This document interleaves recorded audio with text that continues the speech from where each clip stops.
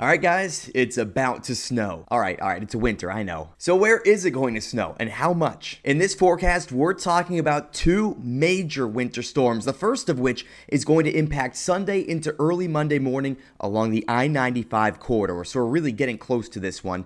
The next one is going to occur in the deep south, some areas that will set records likely.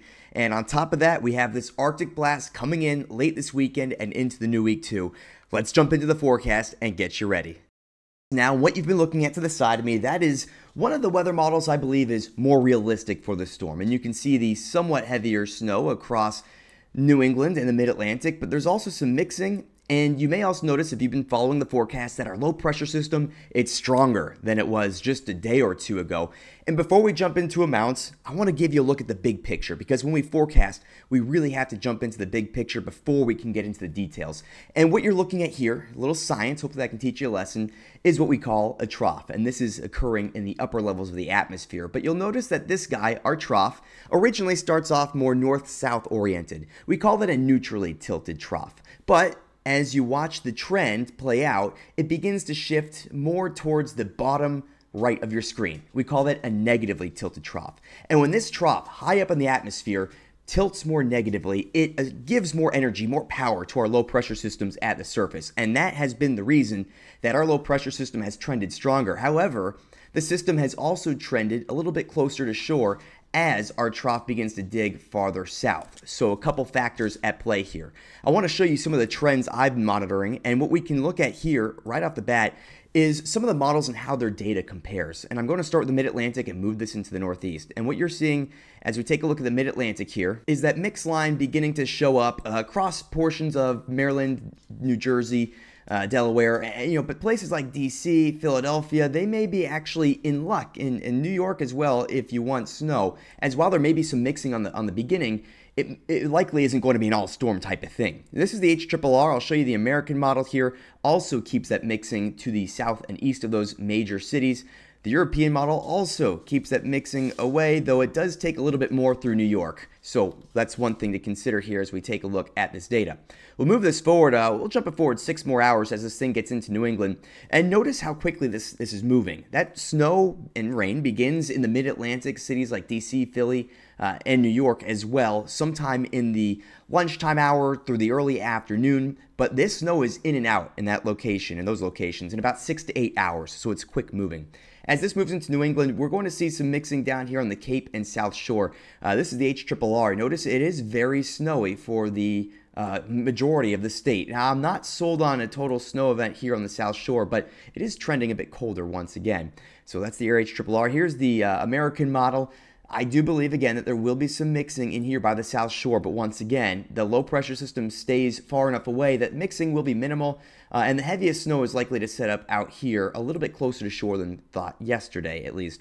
European model is more aggressive with mixing. That purple color, that's sleet. I do, again, believe the South Shore will see some mixing out there, rain on the Cape, and the majority of New England, the interior, will be looking at snow, and that's going to mean higher totals as well. I'll also note, too, and this includes the mid-Atlantic, these areas that are a little bit farther off the coastline out here are likely to see more powdery snow, which adds up easier. If you're closer to the coastline, that's where you're going to see some heavier wet snow, which, of course, does not add up as easily.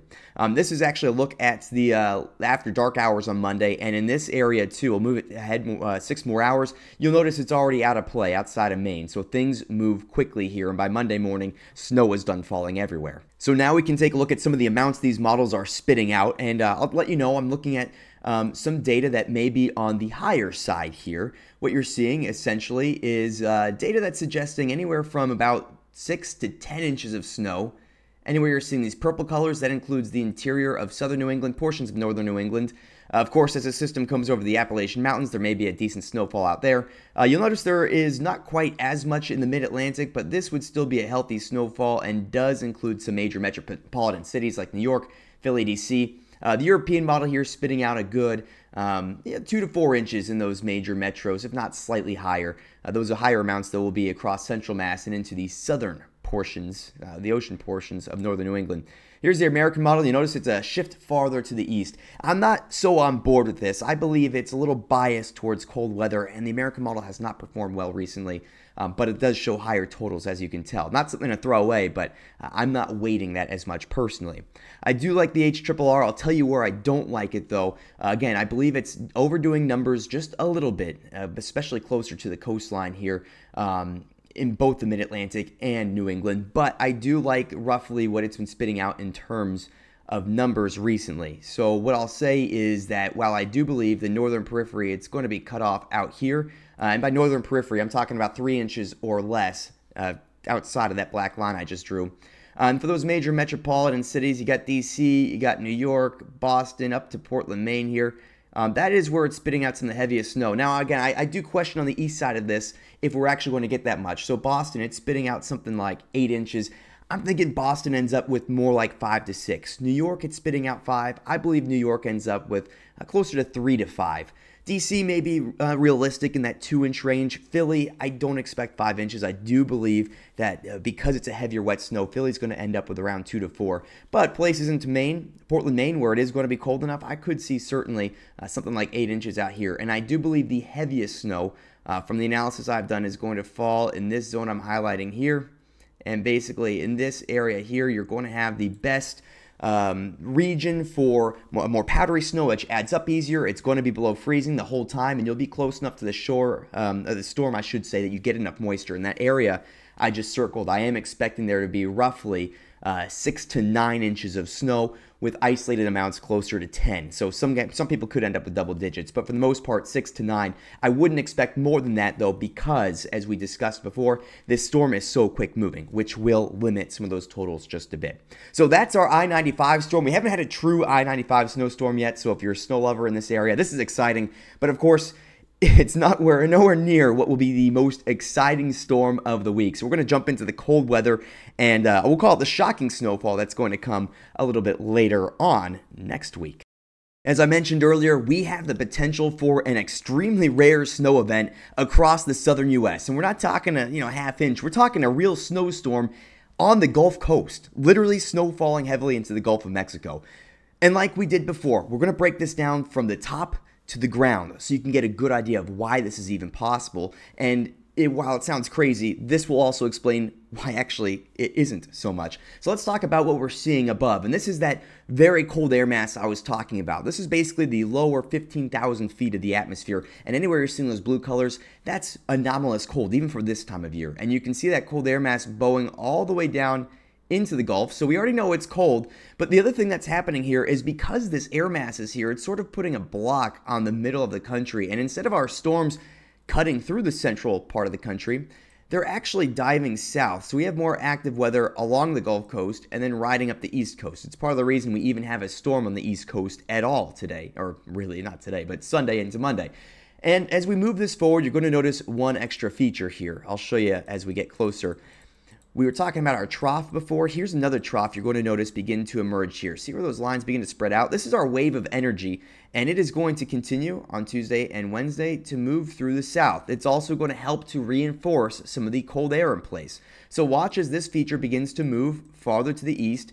And here we are. You kind of notice it stands out, right, from our main core, our cold air core here. And that's a sign of some energy and colder air in the atmosphere that is going to make it possible for snow to fall. And this wave of energy right here is going to continue moving through the deep south, likely bringing snow to many of the regions before it gets a little more worn out as it goes back into the Atlantic. So like we did before, we can take a look at what is realistic and what isn't. And we'll start here. We'll start with the European model just to give you an idea of what this may look like on radar.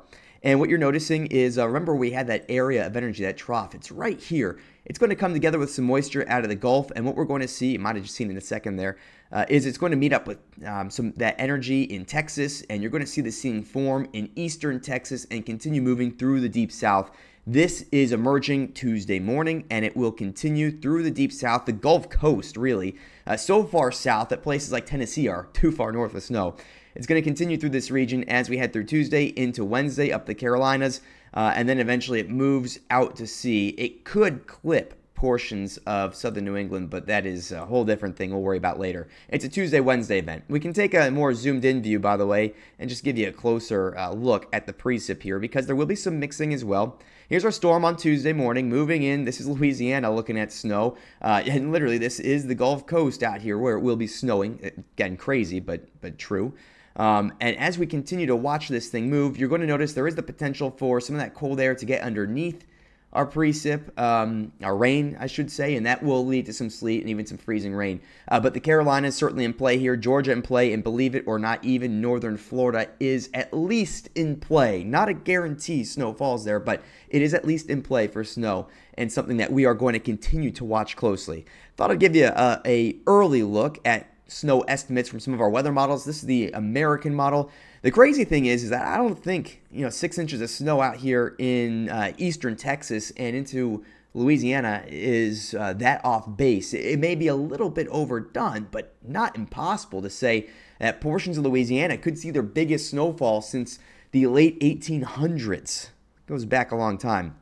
American model not as sold on snow up to the Carolinas. And that's partially because the system moves out quicker. There's also going to be some mixing. I can show you the European model here as well. It is also on board the fairly substantial snowfall in eastern Texas and across Louisiana. New Orleans is likely going to have to plow if they can even do that down there. Our system continues moving into the Georgia, Florida, Carolinas. It does suggest some snow in northern Florida, just a little bit in the northernmost portion of the state. Tallahassee, though, could see some snow here. In southern Georgia and then the Carolinas, Carolinas could see enough that if, again, I don't know about plows down there, but they would have to plow with snow totals anywhere in those dark blue colors. I believe we're looking at, basically in this outline here, I believe we'd be looking at something, around 3 inches, if not a little bit more. So the possibility is there for something somewhat major, certainly major for these areas, but this is going to be something we'll be tracking all week, and you'll really want to check back for updates as we keep a close eye on this. And before I leave you, let me just show you some of the latest data on how cold it's going to be and how low those wind chills are going to get. Looking at that cold, we'll start with temperatures as we begin Sunday morning. Anywhere you're seeing those dark purple colors, those are temps below zero. You can see them getting all the way into northern New Mexico. Move this forward, we're going to see the coldest air begin to show up on Monday morning across portions of the central U.S. You're seeing sub-zero temperatures diving through a huge chunk of the country out here, and single-digit temperatures even more south of that. We could be in the single digits into places like Tennessee, again, New Mexico in play here. Even northern Arkansas, it's not impossible in some of the higher elevations out there. And our coldest temps in the north central U.S. likely to be in the negative 20s, likely. As we get into Tuesday morning, you'll notice that cold, it's still here. We still have the chance for lows in the 20s below zero in the north central U.S. A lot of that cold diving into the northeast now. We have temps in the single digits into northern Texas and temps in the 20s onto the Gulf coastline. Again, we needed to get cold for snow out there. Cold begins to leave, though, as we get into Thursday, and we're really seeing a quick recovery into the weekend. We'll give you one more look, too, at the wind chill, because these are some actually crazy numbers. We'll start here with Sunday morning, and what we're seeing in terms of cold, well, feels like temperatures as low as 40 below zero in the north central U.S. Those feels like temperatures are likely to get below zero into northern Texas, likely northern Oklahoma, a good chunk of the Midwest. And as we get into Tuesday, we're going to see that dive even deeper in some spots. I should say Monday first.